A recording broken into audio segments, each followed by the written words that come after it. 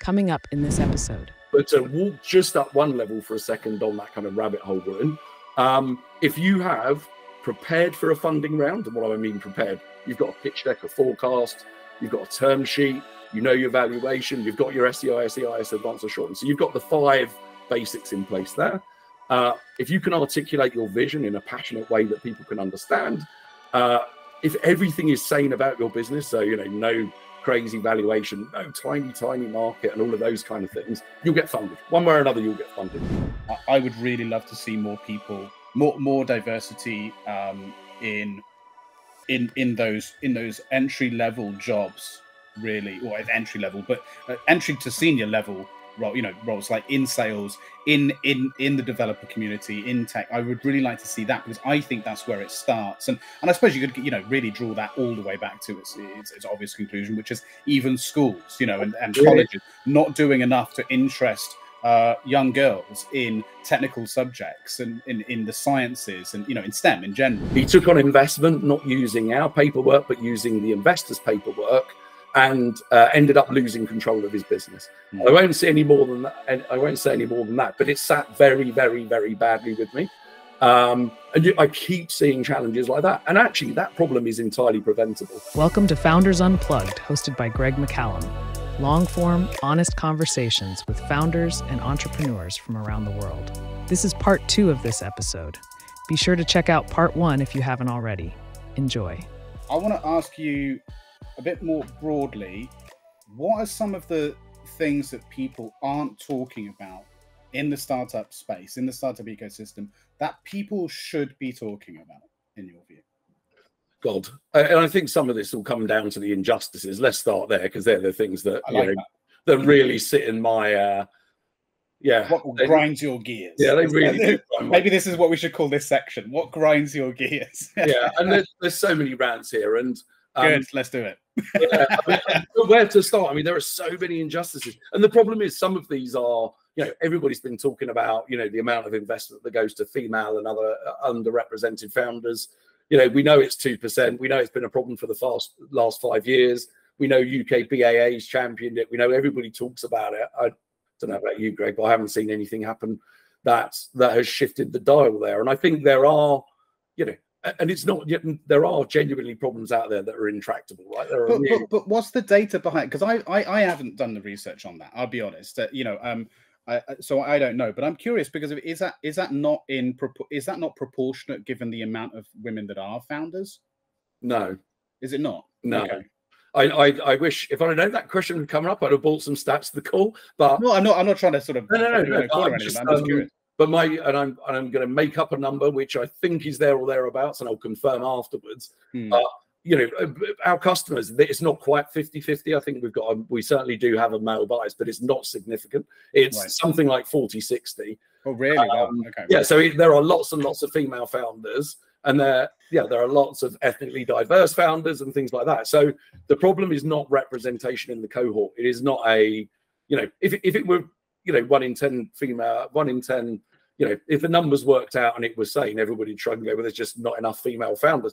That's a different problem. There are female founders to invest in. Right. They're just not getting the money. And ditto every other class of underrepresented founders in my experience. I think there is genuinely a problem rather than it being a fluke of who is within the cohort. And we think, is the conclusion solid that it has to be from some level of bias or prejudice? I think that's the conclusion lots of people draw, and I think that would be an easy conclusion to jump to. I think you've got to be really careful when you interpret the data, because when you see, there were, and I'm going to make some numbers up because I can't remember off the top of my head, but there was 30 billion raised across all of the equity space, and female founders got 2% of that. Or female founding teams. Now, this is where you've got to be really, really careful with the numbers, because, if you look at quite often at the higher end of that, me raising 250K isn't going to contribute massively to that. Whereas if you've got a business that's just raised 20 million from SoftBank, then that is going to shift the dial. So, the big numbers, the bigger investments will shift the dial much more than lots of smaller investments.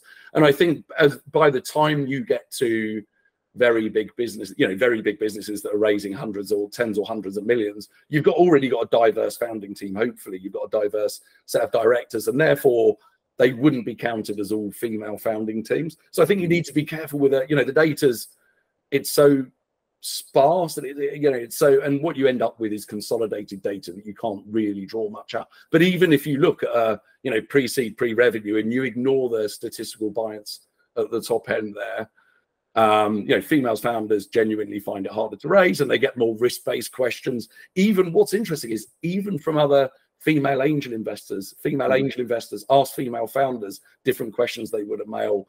The psychology of it is genuinely interesting. And like I say, there's lots of awareness of it, lots of people who have been championing the cause. There isn't a lot of action that I see that happens to solve the problem. And that's because I think it's really hard. If there are a magic wand, then UK BAA, who are massive champions for this cause, would have done something. And I do think this is where,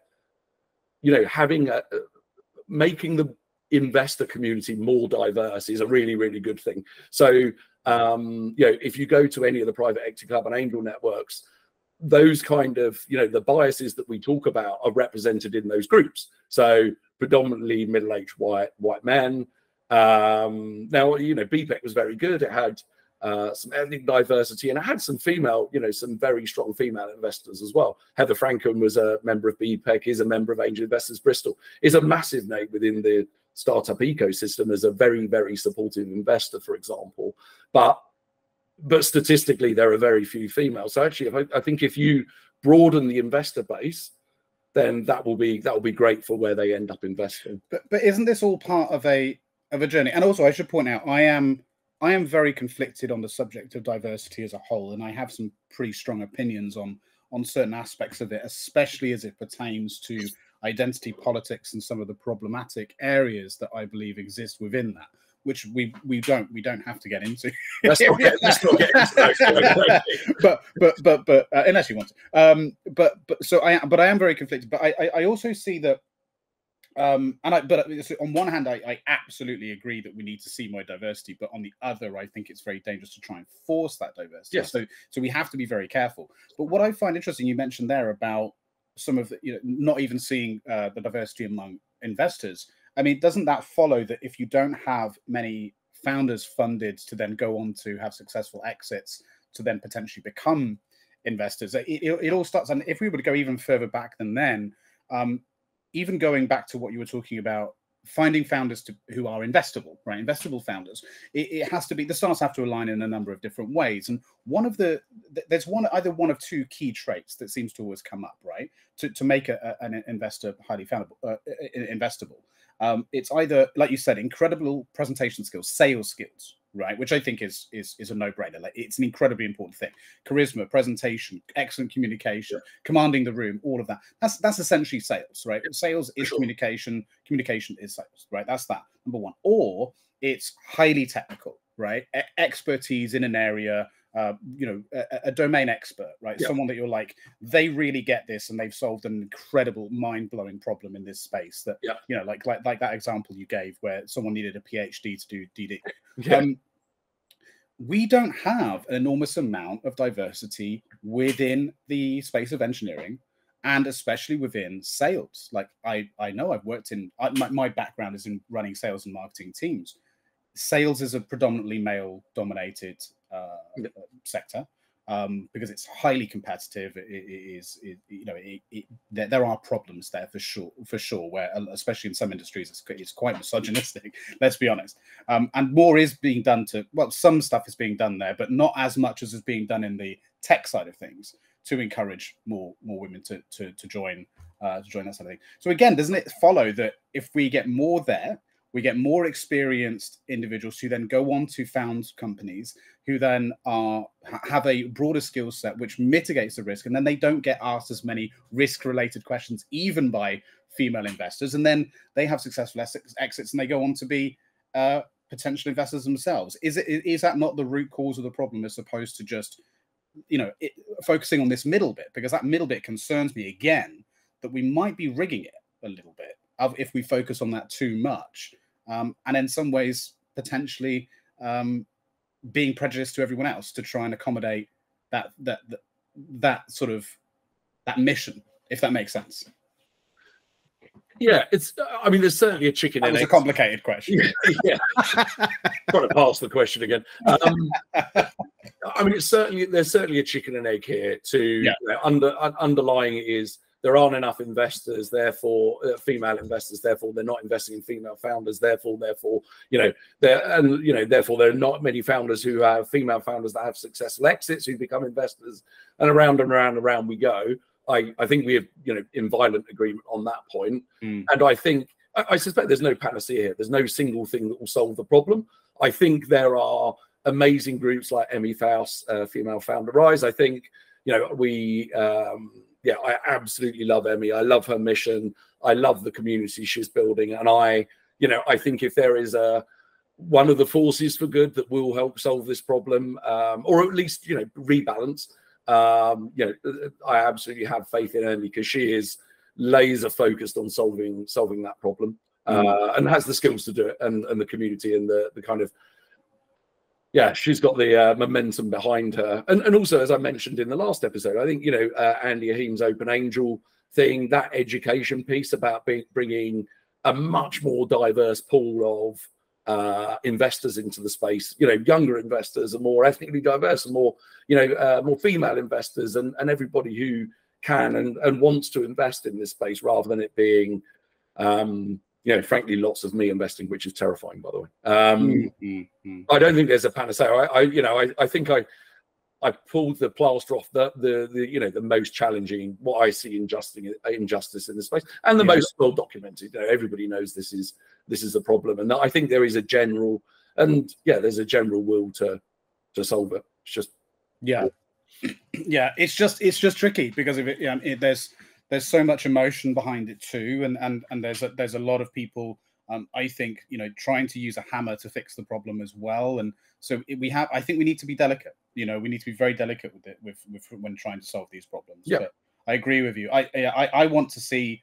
I would really love to see more people, more diversity in those entry level jobs, really, or entry level, but entry to senior level roles like in sales, in the developer community, in tech. I would really like to see that, because I think that's where it starts. And I suppose you could really draw that all the way back to its obvious conclusion, which is even schools, and colleges not doing enough to interest young girls in technical subjects and in the sciences and in STEM in general. Well, I think it starts there, really, if we really want to go deep into the weeds on that.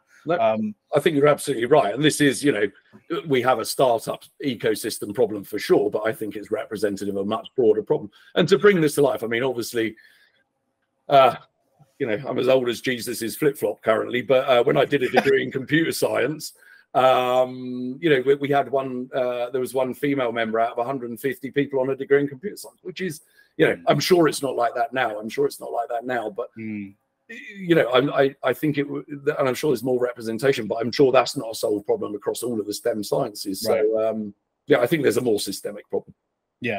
Which thankfully I know there are a lot of organizations out there trying to solve that problem, which I do think is the genesis of it. It's like it's solving the root cause as opposed to trying to treat the symptom a lot of the time. But you equally need to have people across the board doing lots of things, which, like you said, there are some great people doing. That's interesting. What are some other things then? Because you said, you mentioned that there's a couple. So what are some other injustices that we can let's solve the problems now? Let's just let's find the solutions. Okay.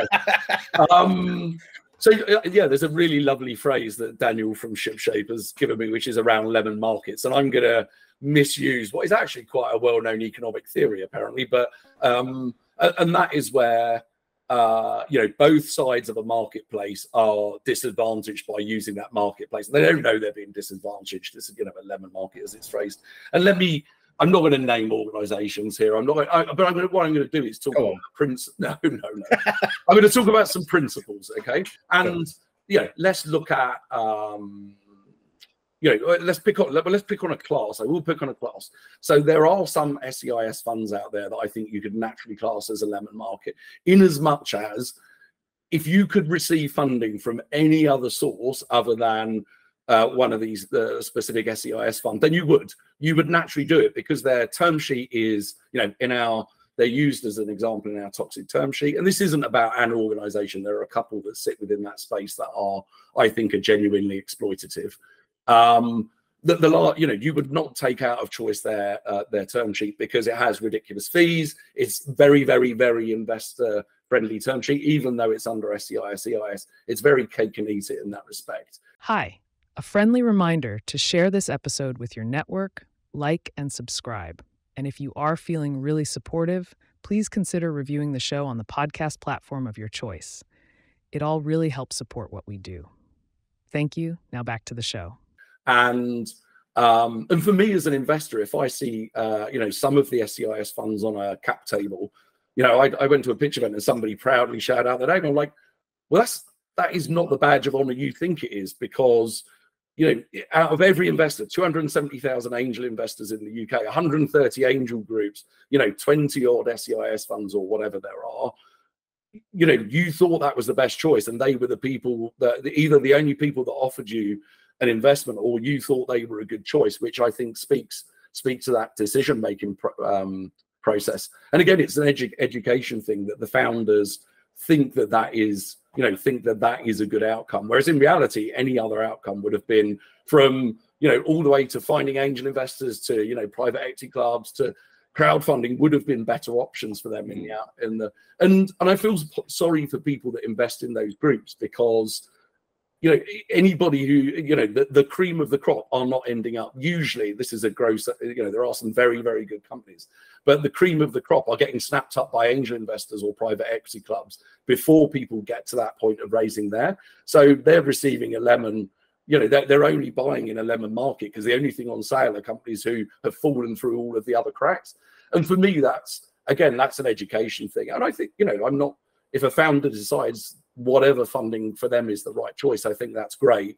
I just think not is known enough about, and founders are vulnerable at the point in raising. They start raising, they're 3 months in, they can see their cash runway. If somebody offers a 250K ticket and says, we'll nearly close your round, I get it. The psychology of it is, I will take that money, because actually there's not a lot of choice, but it's thinking through the implication and what the other choices are along the journey.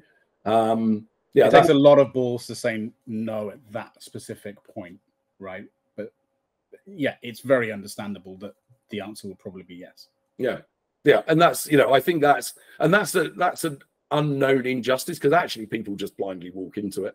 People people accept and think, I've got an offer on the table, it can't be that bad. If you see what a normal cap table from an angel, with an angel, a normal term sheet with an angel looks like versus the SEIS funds, and it is, it's worse in every material respect. It's just worse. They're, forcing you to capitalize your director's loan accounts. If you've got 100K in a director's loan, great, you've got to buy shares at the same valuation as us. So you're turning your 100 grand. You've got consents and, investor director rights, which are, vaguely market standard. You've got to use their legals. You've got a 12% fee, which isn't benefiting anybody other than the people that run the funds.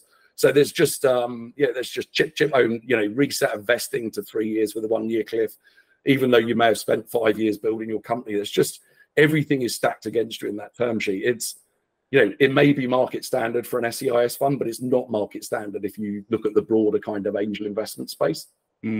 So is there a, like you said, there are some loads of resources on FounderCatalyst for that. Is there a clear way of being able to sort of compare a term sheet maybe they've been given with an example on your platform or somewhere on the website, where they can sort of put them side by side and just be like, oh, okay, red flag, red flag, red flag? Yeah, so there's an article specifically on toxic term sheets which calls out some of the bad behavior, and that has you could compare the term sheet that you've got and walk down the details and say, oh yeah, it doesn't include this.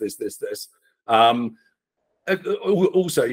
I've always got office hours open, so if anybody wants to book a meeting, even if you're not a customer of us, I'm happy to talking through your term sheet and explaining where it fits in terms of that good, bad, and the other. That's very generous of you. That's an awesome thing to offer people. I'm worried that having announced that, you might get inundated. And ultimately, Greg, I'm in that really fortunate position, I guess, to take a step back from injustices for a second. I genuinely don't care whether people join us as a customer or not. Genuinely don't care, because I'm not doing this. I'm wired slightly different, but B, I'm not on the normal VC treadmill, right? I don't have 100 employees, mouths to feed. I'm not making a loss every year. I'm not, having to do bridge rounds. I'm not in any of those positions. So I'm running a business that, I want to be able to go to sleep at night, and I want to, I want my legacy to build something that I'm incredibly proud of, because I'm spending, I'm investing a huge amount of time on this. But the fact that we're not privately backed, the fact that we're not, hugely loss making, means that we can do things in a different way, which means that we can, we give away pro bono rounds for really great causes. We've done half a dozen of those now, and we'll continue doing them.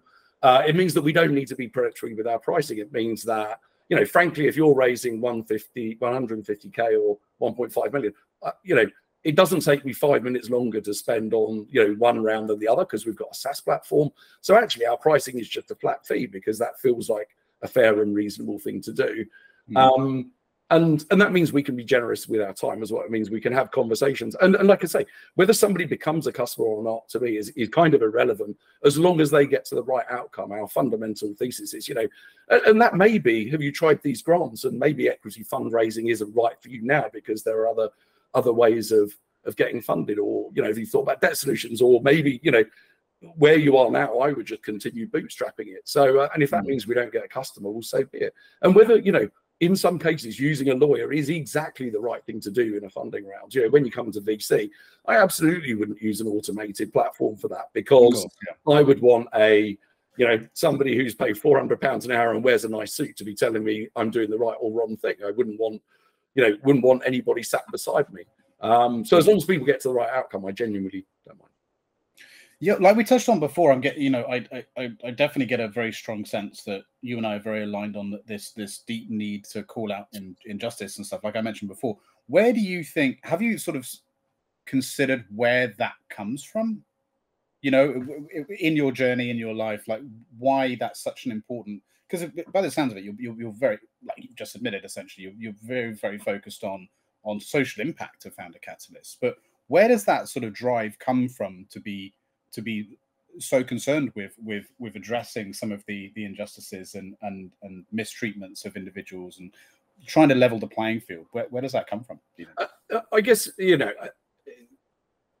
so I find myself in the fortunate position of having a material exit by accident, largely. My career was never set up. My background would not have allowed me to become an entrepreneur in my early years, because I wouldn't have had the ability to support that. I wouldn't have had the family and friends that would have been able to invest in things like that. So I find myself in a really, really, really fortunate position.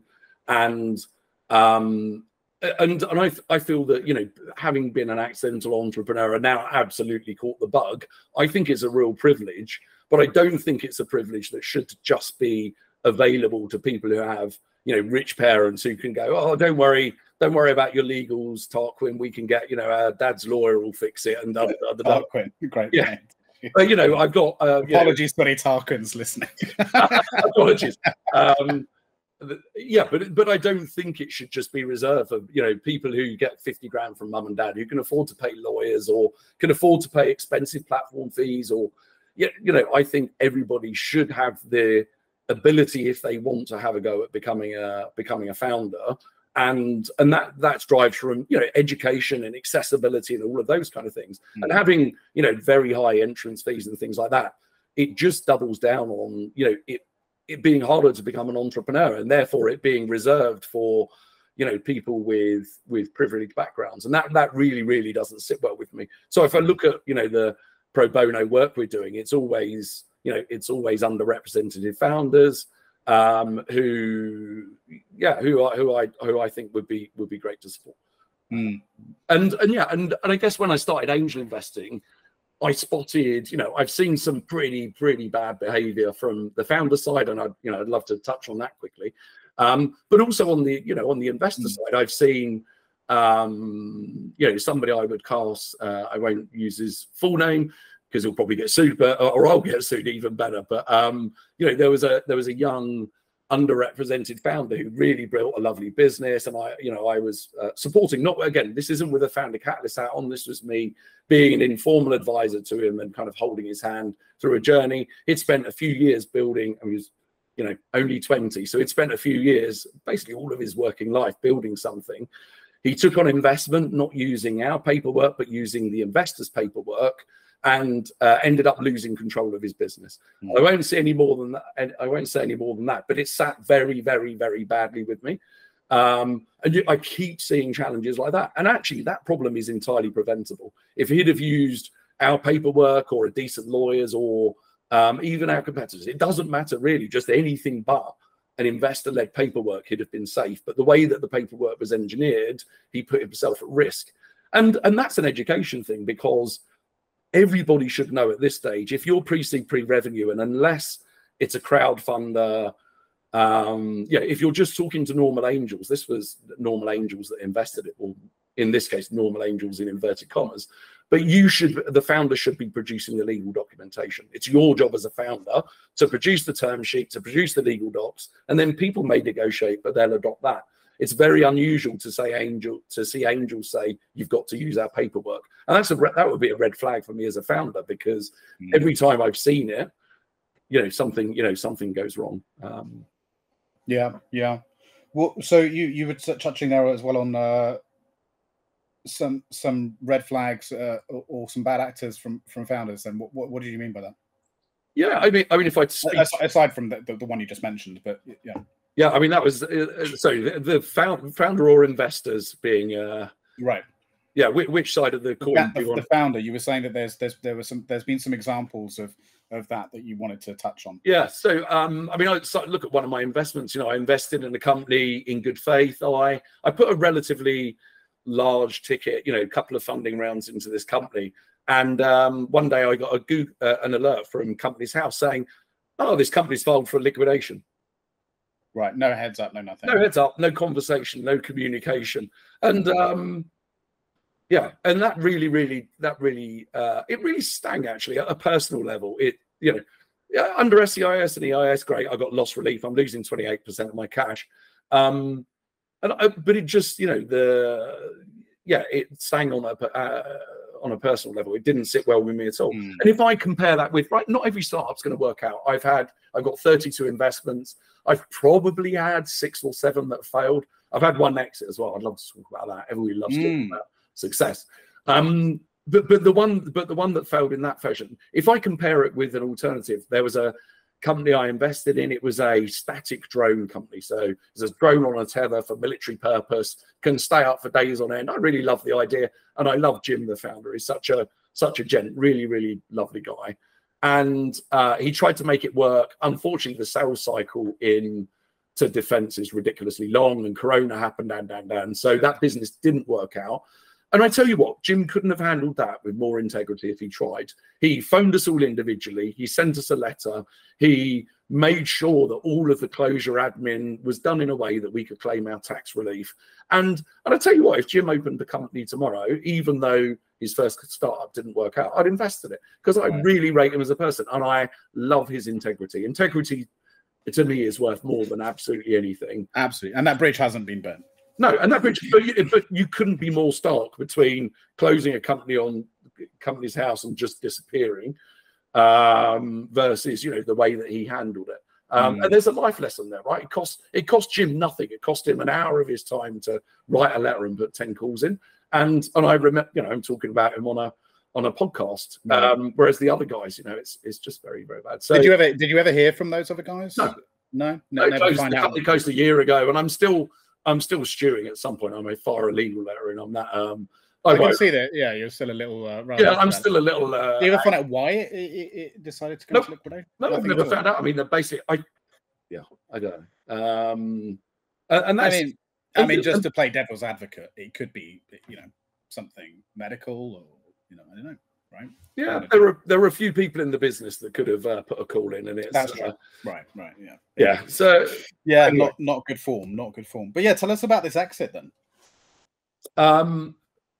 yeah, so the exit is the opposite end of the spectrum. So I invested in, and this is where the game of investing, even though the outcome was great, it was a little bit of a rocky road. So I'm investing in a gaming company. They make computer games, which is a ridiculously acquisitive space. And I didn't expect that to be in your portfolio, I'll be honest. I didn't expect it to be in my portfolio. And I'm not a gamer myself, but anyway, I saw them pitch. It was a local business, and I really liked the founder. I really liked the team. And they genuinely seem to have a good product roadmap for what little I know about gaming. So I invested in that business. And 2 years and 10 months into the investment, they sent an email around going, yeah, great news. We're going to exit the business this month without an offer we can't refuse. I was like, brilliant. And I was like, well, hang on, you're invested within 3 years of my SEIS investment, which means you destroy all of your tax relief. So I put a little call into the founder. I said, just so you know, you're about to destroy everybody's tax relief who's invested, several £100,000 into you. Would you mind delaying the transaction a little? And the answer was, no, it's got to be done quickly. There's another event happening and da-da-da-da-da. So I voiced my displeasure, as you'd imagine, Greg. I voiced my displeasure on that outcome. And then, no, you? Who knew? Anyway, so I voiced my displeasure, but then kind of went, oh, an exit's an exit. And inevitably, the transaction was delayed. And it was 3 years and 1 month after our investment. We kept our tax relief. It was an interesting exit. So the exit consisted of a couple of parts. The first part was upfront consideration, a normal exit deal. So when I exited my IT business, you don't get all of your money on day one. There's some loan note or deferred consideration. So there's always some way of structuring a deal. But in this case, that was applied to investors as well, which I found a really interesting nuance that I hadn't expected. So we got half of our money up front, and then a couple of years later, the other half, and all as well. And it was, roughly an 11 times return, which, wow. It's not bad. And if you now's probably a good time to talk into what a good return looks like for an angel investor. And we did some statistical analysis of UK BAA figures, and the answer basically is 3.1 times your money. So if you put in a broad enough portfolio, you should get 3 times roughly that money back over a long enough period. Now, if you only make across the whole portfolio, yeah, that's the blended, because you'll have 7 out of 10 will either fizzle or just return you your money. If they fizzle, then you're only risking 28% under SEIS anyway, because you've got the other 72% covered by tax relief. But yeah, broadly, you should get 3 times your money. So that was a really great return, 11 times return. And that will help to offset some of the fizzles I've had anyway. Some of the ones that ghost you and close their companies down. Yeah, awkward. That's awkward, isn't it? Yeah. What are some of the things about exits that people don't know about? You touched a couple of them there, but what are some other aspects? Like you said, that there's terms, but also quite often founders are asked to stay on for a period of time. And sort of there's a slow exit there too. What are some other things around exits that you think both founders and investors should probably know about that isn't talked about enough? Yeah, I mean, exit's a fascinating space, and as I mentioned in part one of this, but part of the reason for starting FounderCatalyst was for me scratching an itch. I'd started scratching an itch on what's the whole world of early stage equity fundraising about, and here I am running a platform that supports both sides undertake millions and millions and millions of transactions a year in transactions a year, which I really enjoy. I've got another itch to scratch in the exit space. So our journey in FounderCatalyst is, I'm not saying drawing to a close, as in I'm closing the company, that's not happening, but it's, we're kind of feature complete when it comes to funding rounds. There's a few bells and whistles we're going to add, but there's only so many nuance and polish you can do to a funding round. We do them. We got a ridiculously good track record, and that's that. I think there are other parts of the entrepreneurial journey that I have an itch to scratch. And now I've discovered that there are real problems to solve there. One is around the exit space. So my ideas in this area are forming, but it will certainly be education and a platform play. And this is an area I'm very conscious. I've only been through one, so I've only been through one exit, but it was a fascinating process. And we've only got 20 minutes left or whatever. I do not have time to do justice to the process of an exit. It's fascinating. And in the same way, lots of people do funding rounds, lots of people do multiple funding rounds, and there's a really well-trodden path doing a funding round. The same is true for an exit. Right. If you understand how to play the game, you'll be considering an exit 3 years before you even start the process. For example, you will build your business, you will preen the business, and you can't do that overnight. You can't say we're going to sell tomorrow. You can't start preening your business from that point, because some of the damage is done. And can I give you one ridiculous example? Please. I love examples, especially ridiculous ones. So we in our business, we were thinking of exiting in a year's time, but we wanted to, we wanted to be a really good employer. We were a really good employer. We had an option scheme so that everybody could participate in the exit as well. But we wanted to polish our headquarters. So, everything had a lick of paint. We put some bean bags and all of that good stuff. And we bought pool tables and ping pong tables. We spent, I don't know, called it £100,000 on a solid refurb of this business. It was, and at the same time, we put a network operations center in. When we came to the exit, and it cost us £100,000 out of the pocket, which is okay, that's fine. When we came to an exit, what you don't realize is your exit is a function of your EBIT times a multiple, which in our case was 10. They took the EBIT, they times it by 10. That is what it is. Our EBIT was roughly 3 million, say. So, 3 times 10, the exit price was 3 million. But when we look back, they took the £100,000 off, that was taken off our EBIT the year before. And that was the year they calculated our exit on. So that £100,000 didn't cost us £100,000. It cost us £100,000 EBIT times the 10 multiple on exit. So it cost us £1 million. It's the most expensive ping pong table and pool table ever. And there is a thing, so when you're negotiating, you can argue that there are things called takeaway and add backs on your EBIT, where you say that was an exceptional item that shouldn't be in there, or you should add this. But obviously, an exit's a negotiation, and the kind of acquirer just went, absolutely not. You spend the money, it's off your EBIT. Bad luck. So yeah, it genuinely cost us £1 million to polish our offices, which is the most expensive refurb you'll ever hear of, I'm sure. Yeah, definitely. So going back to the point, without climbing out of this rabbit hole, in terms of the exits, there's just a million things that people don't understand, and it is. It's the first time I'd ever came into contact with something called warranties and indemnities, and therefore a disclosure process. And you get these in funding rounds, actually, where within the shareholders agreement, there are a bunch of statements called warranties, which should be or could be statements of fact. And some of them are, they go from the sublime to the ridiculous. Some of them will be something like, the company isn't being sued for anything, which should be true, but may not be. Who can tell? There's another warranty which says, you don't own any premises, which is much more benign. If you are enjoying this episode and want to support the show, please like, subscribe with notifications turned on, and let us know your thoughts and opinions in the comments below. This lets YouTube know we are doing something right. Back to the show.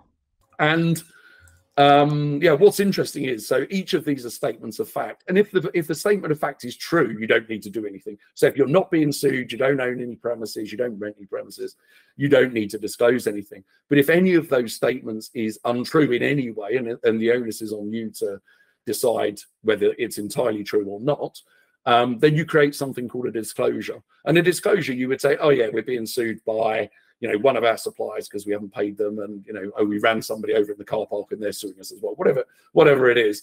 And as long as you do that, it's fine. It makes sure that the investor is investing in your business or acquiring your business with full knowledge of the business. There's nothing missing. There's no there are no items missing from their knowledge of your business. Now, if you don't take that process seriously, if you don't include a disclosure against any of the warranties and indemnities, then you could be sued for breach of contract, and that's really, really painful. You don't want that. So it's absolutely worth taking seriously. On the bright side, if you're an early stage business, if you're a year-old startup that doesn't employ anybody, you haven't got premises, you've not built a product yet, it's really, really, you would have to be going out of your way to breach any of these warranties, and they're that kind of straightforward enough. When you've spent 4 years building a business and you're at 30 million revenue, you've got 100 odd employees, dozens and dozens of customers, even in that small time, you will have dozens and dozens and dozens of warranties and indemnities to disclose against. And in our case, in the exit process, I think the warranty and indemnity schedule was something like 100 pages of questions. And every single question, you've got a deep dive. And it's not just you. You've got to ask everybody in your board and your finance manager and the HR manager. You've got to make inquiries so that, you know, you can answer with certainty that the answer you're giving is correct. And what you find, you know, some of the questions are ridiculous, like, you don't have any employees. If you do, then include them in a schedule. So you will always include a schedule of employees. Mm-hmm. Some will be, you know, no employees left the business under anything other than a resignation or whatever. And because they're trying to find, you know, HR issues that have been stored up in case a tribunal comes down the line later on. And actually going through 100 pages of that process was both fascinating, time-consuming, and terrifying in equal measure. Because the implications of getting it wrong are you could get sued, you know, for not disclosing something you should. And it's such a weird process to get, you know, it's such an unusual process. And I know it's in funding rounds and lots of founders get to touch it there, but on an exit, it's like a turbocharged version of that. It's fascinating.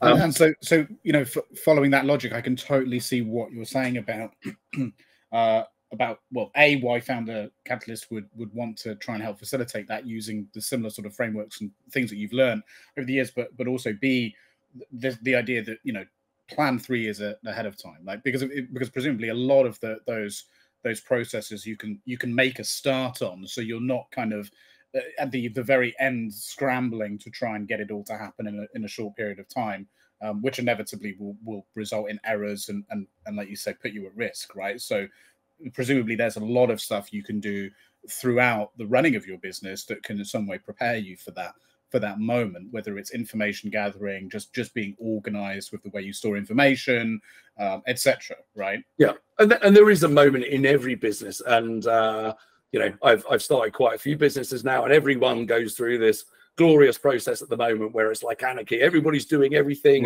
Right. You're just trying to put the basics in place. Nobody's particularly worried about process. Because there's only a few of you. You all know what each other's doing. You're just getting it done. Right? Yeah, JFDI.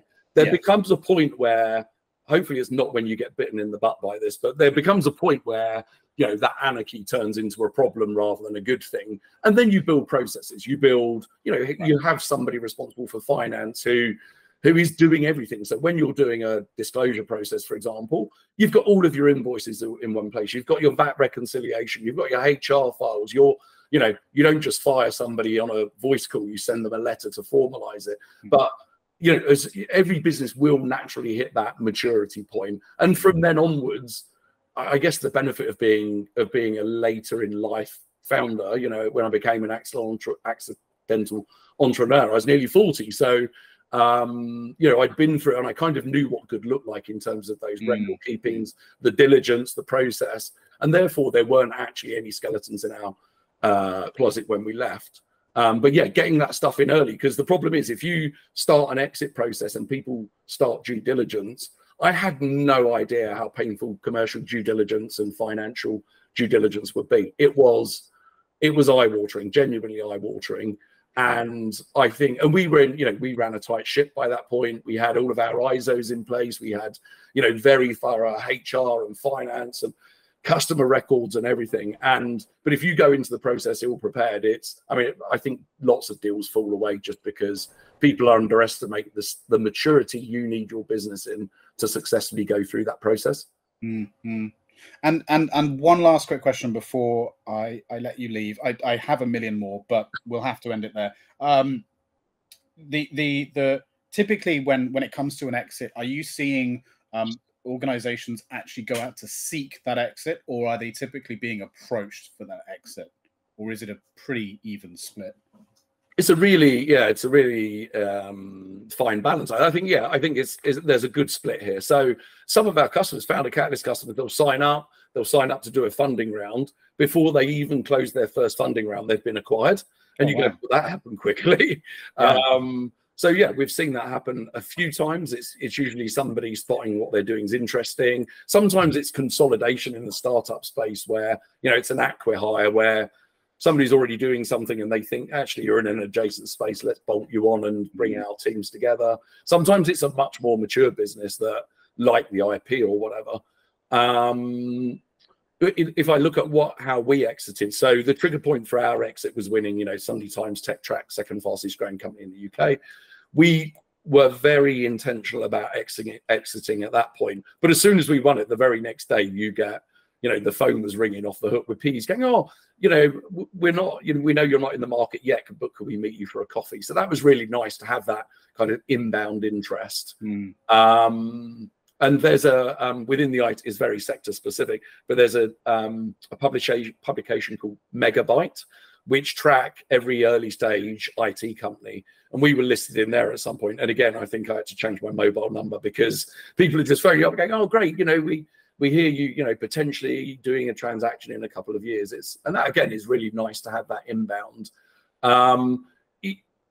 Personally, I think it's better if the founding team are intentional about an exit, because like I say, you know, I think we got halfway through the point. You know, you need to polish a couple of years out, ideally. Right. You need to spend 6 months preening the business, creating an up-to-date information memorandum. You need to think about succession planning. So in my case, me and one of my co-founders wanted to exit the business at the same time, leaving another 2 directors. So we had to kind of make ourselves redundant, if you like, during that process. We couldn't look meaningful to the business because otherwise you would kind of tie yourself to the next roll of the dice.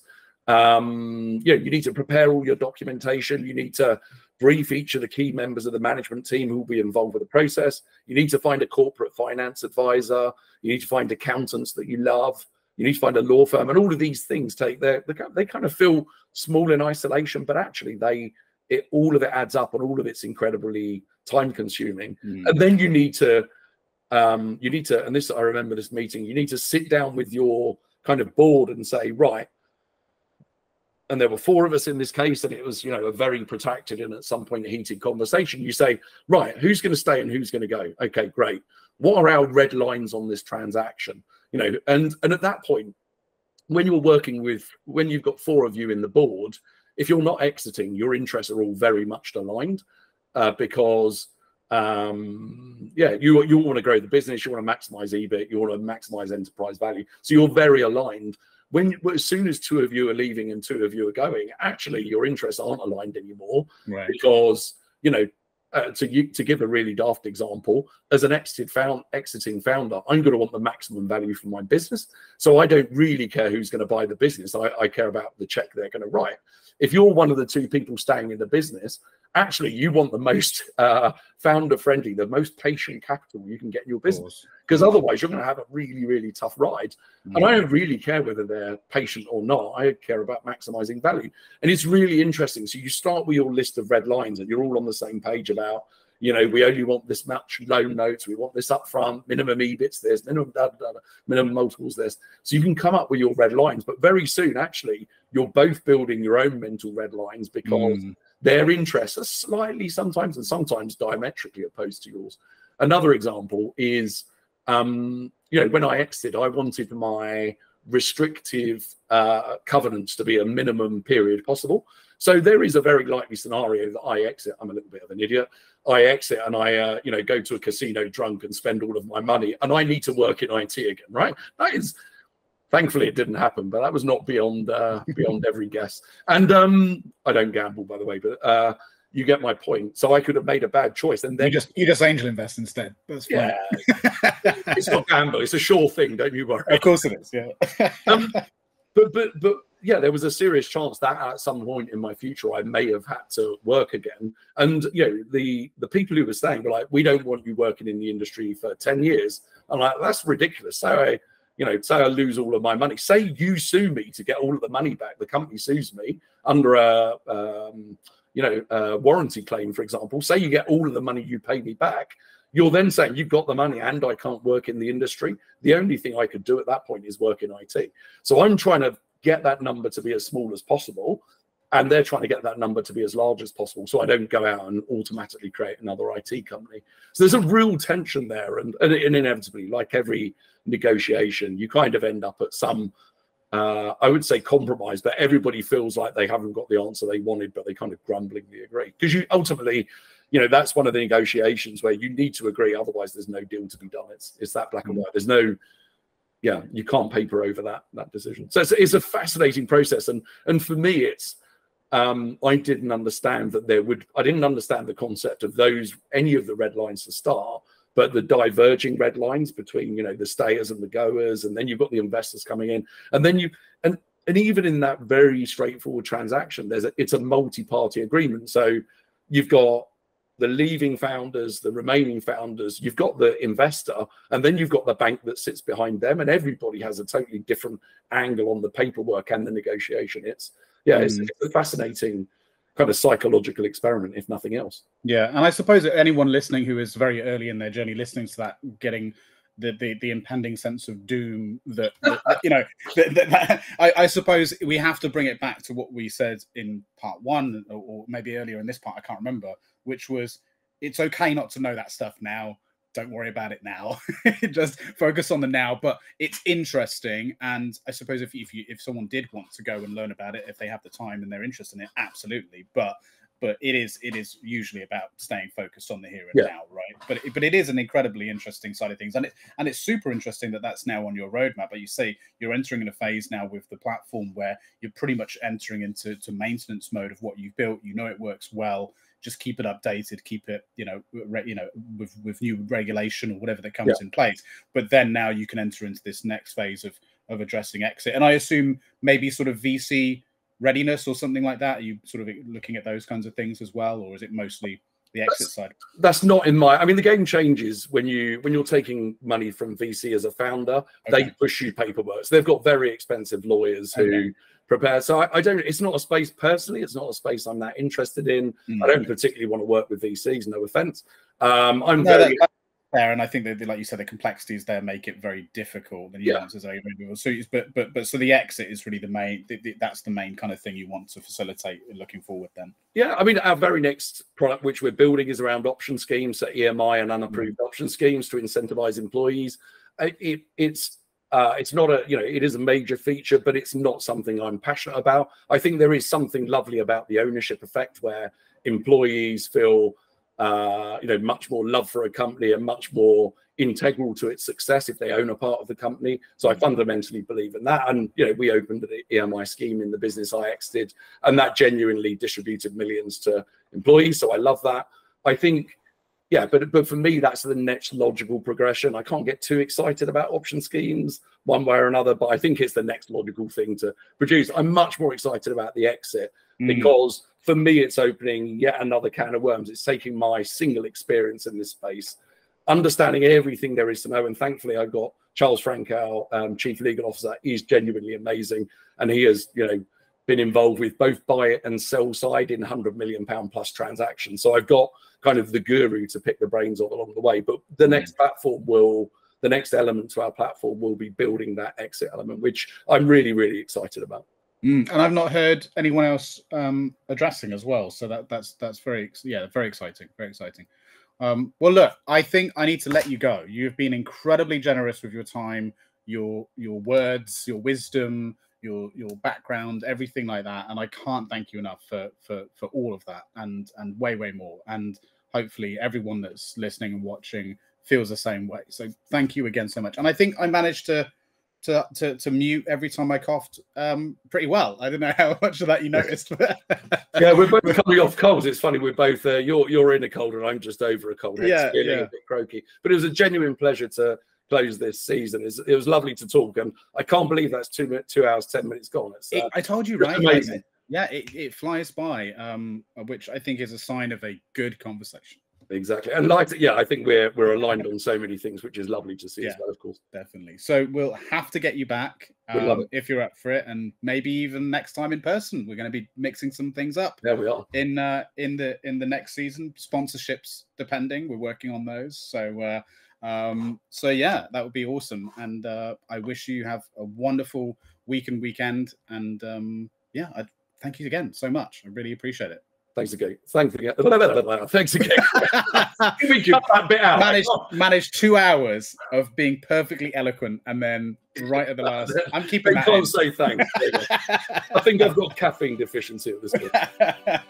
Cheers, Greg. Oh, yeah, my absolute pleasure. Thank you for listening and/or watching.